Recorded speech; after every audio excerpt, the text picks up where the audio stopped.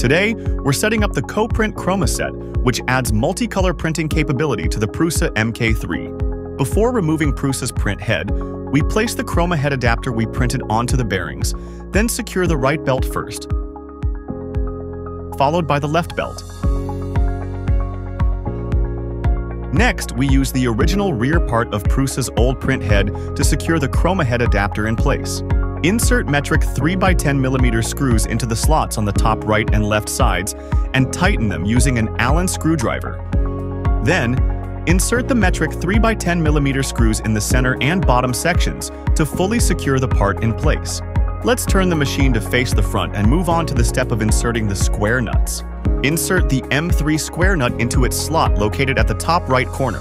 Then, insert M3 square nuts into the slots located at the top left and bottom left corners as well. Now let's move on to installing the ChromaHead. First, we open the front cover and disconnect the fan connector. Then, we align the screw holes on the ChromaHead with the square nuts on the adapter part. Using M3x10mm screws, secure the ChromaHead to the square nuts at 3 points. Now take the front cover of the ChromaHead, reconnect the fan connector, and close the cover. Now take the metal 8-in-1 module from the box and attach it by twisting it into the slot located on top of the ChromaHead's extruder. Insert the ChromaHead connection cable into the slot located at the top.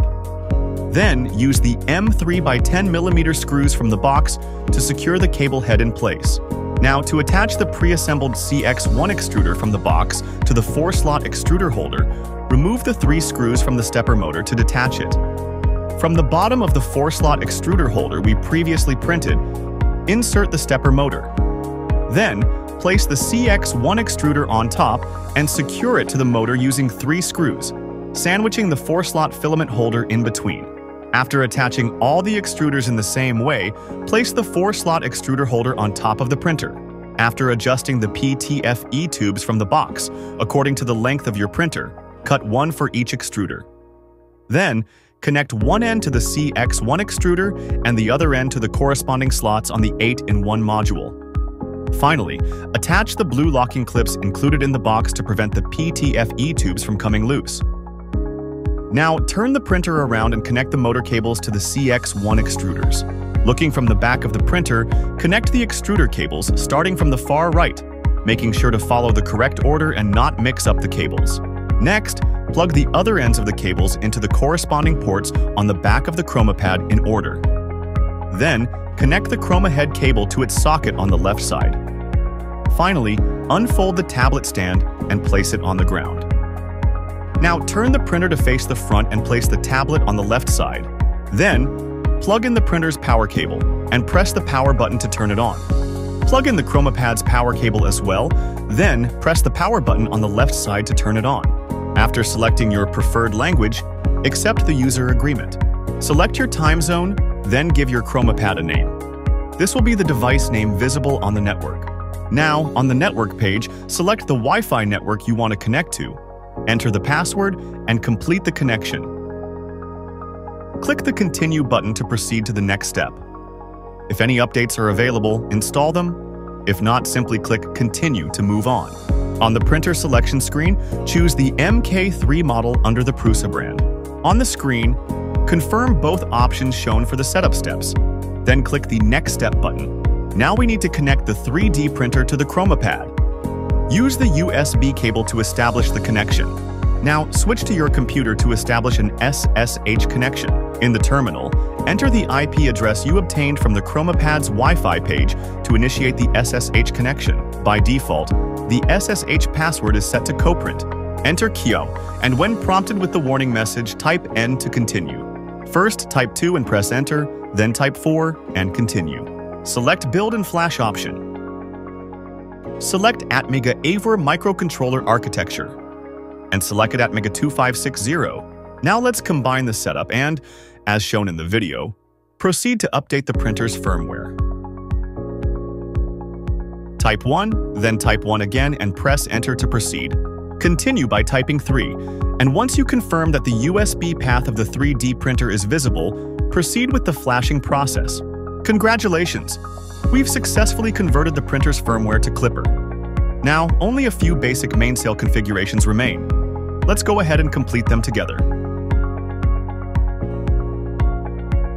First, go to Co Print's GitHub page, navigate to the printer config file section, select the Prusa brand, and download the necessary configuration files for Klipper.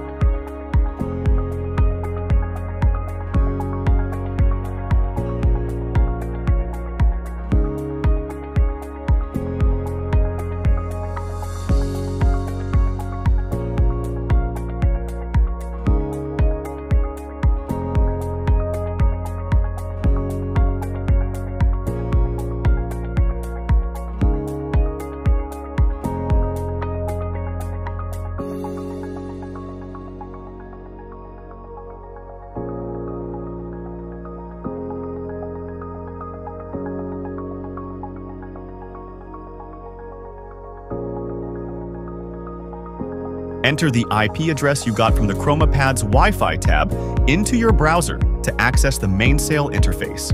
Go to the Machine section in Mainsail and upload the configuration files you downloaded earlier into this area.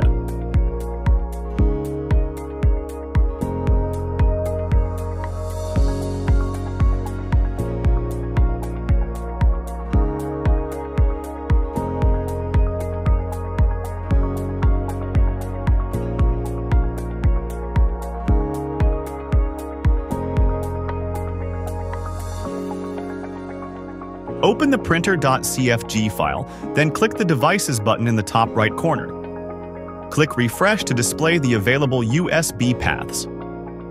Locate the USB path for your 3D printer and copy it. Then, paste it under the Serial section beneath MCU in the config file. If you're having trouble identifying which path belongs to the printer, unplug the USB cable and refresh the list. The disappearing path will indicate the printer.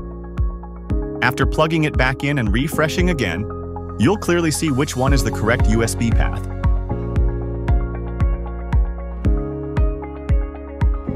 We've successfully completed all the configurations.